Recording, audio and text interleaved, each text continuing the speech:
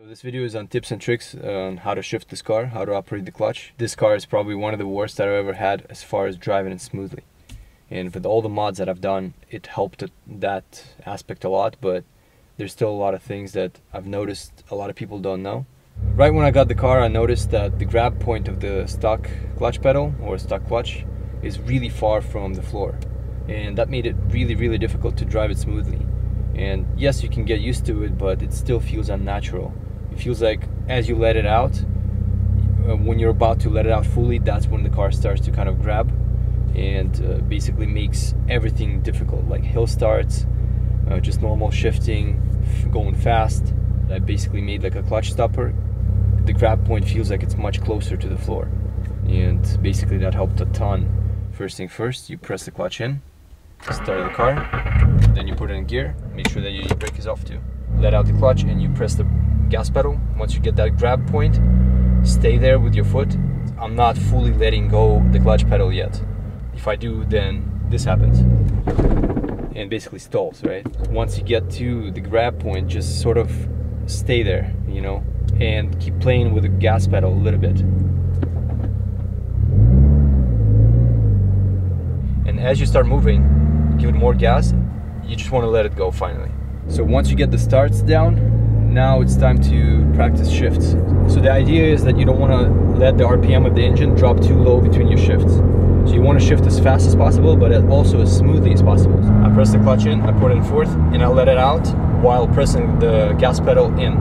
And once again, it's like the perfect balance of clutch to gas.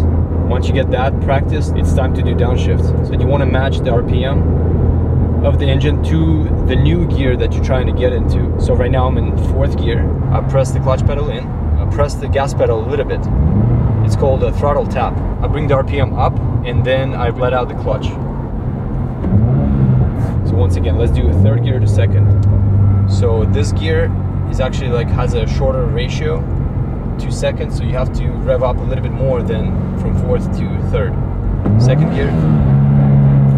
See, I brought the RPM to like 4,500, and then I let out the clutch and it's perfect. I don't usually do like downshifts when I come to a stop because it does wear out your components and you don't want to be doing that really unless you're trying to show off or just having fun.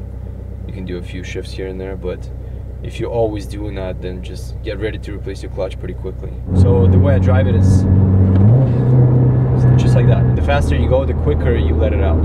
If I'm trying to go fast and I'm upshifting, let out the clutch pedal as quickly as I can. But if I'm not going really fast and like redlining, then I don't want to dump the clutch too quickly either, because it results in the shock to the drivetrain. And the car basically does like one of these, like where it just goes.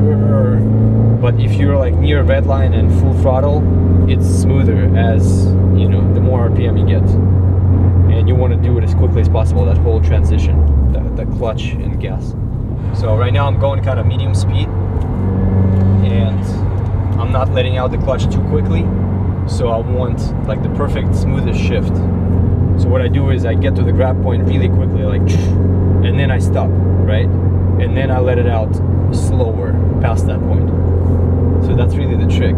This is one of those things you just have to continuously make it a point to practice.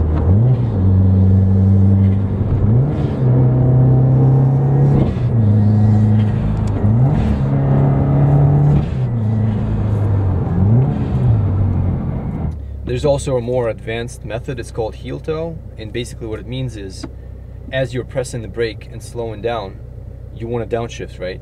And the way to do it is as your foot is on the brake pedal, you need to tap the gas pedal as you downshift.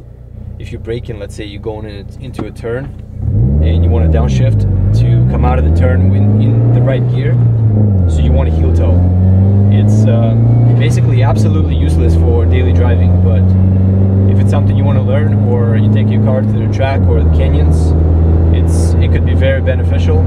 So another thing about manual cars is if you see a tunnel like this or an overpass, you have to lower your windows, turn off your AC.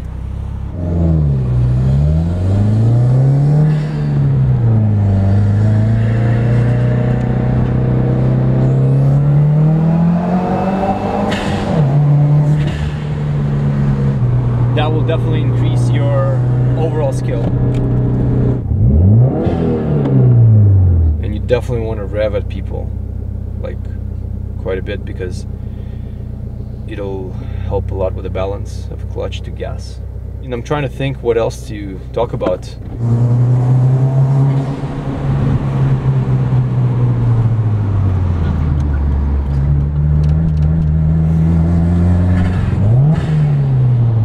So once again, just to review, basically the idea is that once again the balance, you know, first gear, so let go of the brake quickly, and the whole balance of just like that.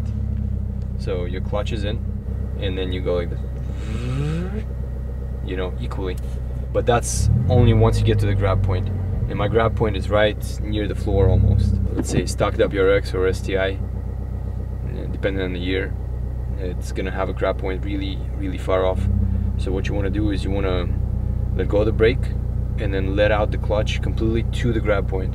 Basically have to learn where exactly it starts, right? As you feel it, that's when you start pressing the gas pedal. It's like this, you know, if that makes sense. So you just have to, it's one of those things, a lot of people told me it's how annoying it is because of the grab point being so far off. So yeah, so let it out, the car starts to move, and now I let out the clutch completely. Only once it's already moving, and I feel confident that it's not gonna stall, or it's not gonna like do one of these, you know. To get the best shift experience out of this car, the mods I would recommend personally are the shift plate by Boomba, also the short shifter, heavy shift knob. It should be anywhere from like 500 to 1,000 grams, and that actually absorbs a lot of vibration, a lot of like little micro jitters. Also you need a shift stopper, which is like a small unit that limits first to second. Like when you throw the stick to the left to go into first, it limits to how far to the left it goes.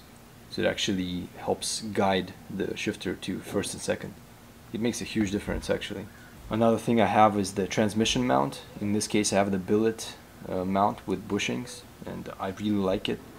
It does introduce a little bit of like vibration and noise, like gear grind and things like that. It actually stiffens up the transmission a lot, and the shifts become I guess more precise, you know, and you actually also get more rumble out of your car. And another mod I have is a positive shift bushing kit. It's by White Line. So once again, it just stiffens up the transmission.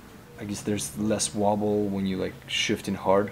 Altogether, it totally changes the car. Like, there's really no way to compare this now to the stock one. Every shift, it's like, just feels mechanical, you know, like there's no saggy feel to it. Like for example, when the stick goes into gear, it just stops like poof. So that's why you need a heavy shift knob for this. So this is it for tips and tricks, and hope this helps. I think I've covered everything. Alright, have a good one.